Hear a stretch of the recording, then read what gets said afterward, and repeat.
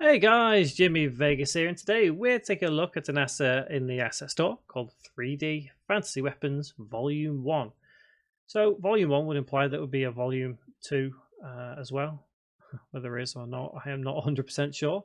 Yeah, we get a demo scene with this, which I do like. So, let's take a look at some of these weapons. So the overall quality it's not exactly the highest quality. However, you've got to remember that if you're aiming for AAA quality, you're probably going to have to pay. And these weapons are indeed free, at least at the time of recording this little review.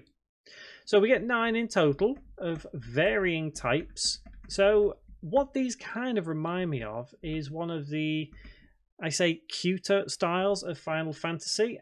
So if you're creating maybe that style of game, these would probably do quite well. Any real fantasy, maybe cell shaded RPG kind of thing, these would do really, really nicely. So the quality for that style of game is quite good. It's quite high.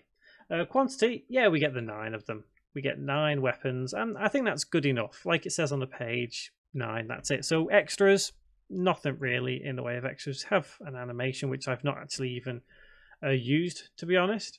But there are a couple of other things here as well. Obviously, we get the textures and the materials and the FBX, so we can do what we need to do with that.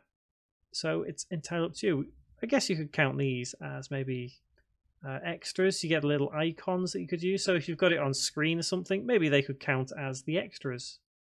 Do you know what? I am going to count them as extras because I think that's a nice little touch to it. So we get everything we need here. Folders nice and neatly laid out. Obviously, these weapons are versatile because you can change things about them. Not necessarily the shape of them, unless you want to kind of shrink them down proportionately.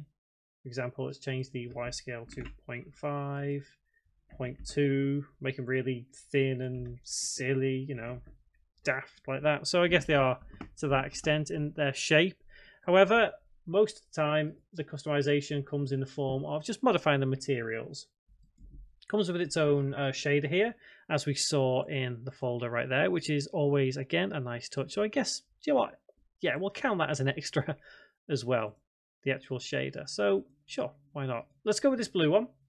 And I'm just going to quickly change it back to standard just to see how it would look normally. So you can see that shader really adds a little bit of a vibrant touch to it. And I think that is a really good thing.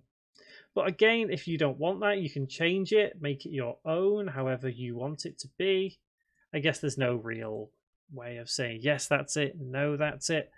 Let's add a little light in here as well. So you can see that's now how this one looks with a little bit of light. So customize it how you would want it to be.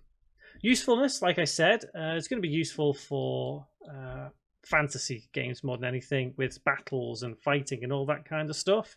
But never be afraid to try and customize these assets as much as you can. You don't just have to stick with the shader it gives. Write your own shader. You could go somewhere else, get another shader, and just do what you need to do with it. Just play around the material like I've done on this one, if you so wish.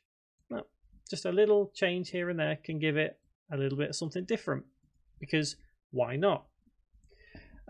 So the size of it is where it shines as well, because 3.5 megabytes, that's really, really, really good, because that means that this is going to be awesome for mobile. It even says there, mobile friendly, which means that if you're creating a little, cartoony fantasy RPG battle thing on mobile devices, these are going to be really, really good.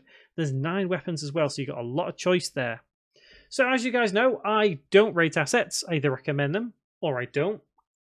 And I would recommend this. Of course I would. These are really nice assets. They're not the highest of quality, but if you're aiming for high quality, you want high quality, you probably know that you're going to have to pay for that kind of stuff anyway. But these are a fantastic starting point for something cute, something on mobile, something, cell shaded, something colorful. These are really, really nice for that kind of thing. And to be honest, I can see myself using these in a couple of different projects that I have, because I think they would fit in quite nicely. So yes, I would recommend them. So guys, have you used any of these weapons in your game? If you have, let me know. Let me know what type of game it is as well, because I'd love to actually maybe take a look at that, because I love seeing what you guys create. It really motivates me to create better content. So if you've got an asset on the asset store yourself as well, let me know in the comments. because I'd love to check that out and review it in one of these little videos. Finally, guys, don't forget to click on that subscribe button, click on the bell icon as well, and you can stay up to date with everything I upload about video game development on my channel, because, as I always say, there's loads to see, loads to learn, and I upload regularly, a couple of videos every single week. Guys, thank you very much for watching.